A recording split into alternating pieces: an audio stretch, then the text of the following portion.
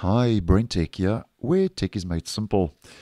So, as I posted earlier today, recently Microsoft rolled out their latest optional bug fix update for Windows 11 22H2 KB5025305.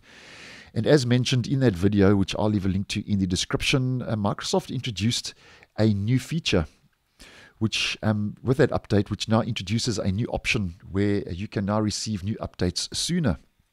Now, I did touch on this very briefly in that video, but I thought we could just have a bit of a more in-depth look as to the feature and what it is all about, because there seems to be a little bit of confusion as to what this update is actually going to bring to the operating system.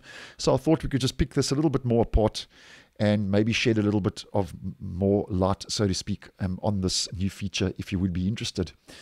Now, as the setting says, get the latest updates as soon as they're available, and you can obviously turn this on to be among the first to get the latest non-security updates, fixes, and improvements as they roll out. And that's all Microsoft tells us.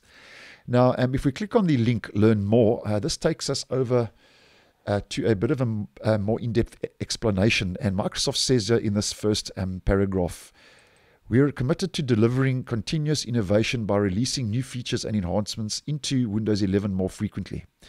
Windows devices get new functionality at different times as Microsoft delivers non-security updates, fixes, improvements, and enhancements via several servicing technologies, including Controlled Feature Rollout, CFR for short.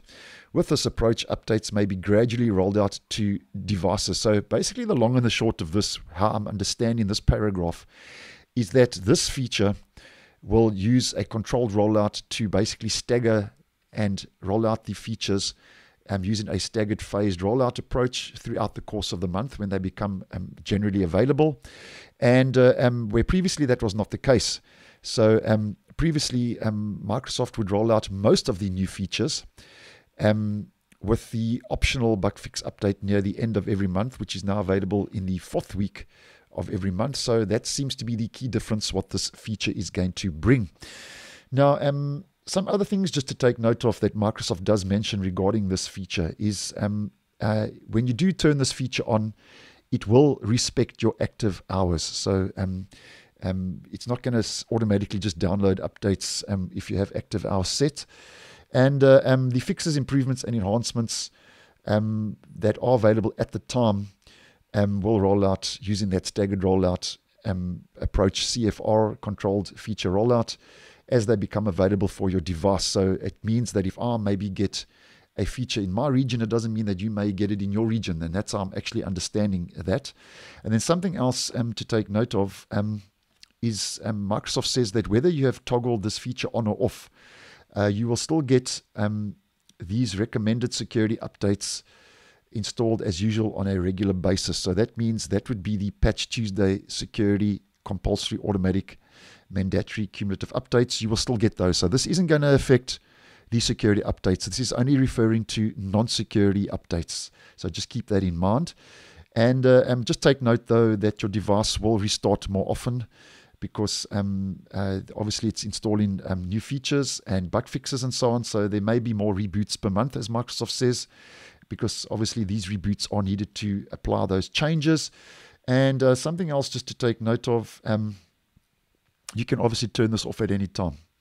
But if you do turn it off, the changes and updates that were applied before you turned this feature off will stay on your device according to Microsoft. And then something else, the last thing just to take note of is the toggle won't be enabled for managed devices. So those that are managed by Windows Update for Business or WSUS. So just take note of that if you are in one of those environments. And that's just basically just shedding a bit more light as to what this feature will bring and introduce to Windows 11 version 22H2. And as mentioned, just to sum it all up for the purpose of this video, it means basically when you have that feature toggled on, those features will be rolled out and those improvements and bug fixes will be rolled out using a staggered, phased approach. And at the end of the day, you'll basically get those updates offered to you sooner. So thanks for watching, and I will see you in the next one.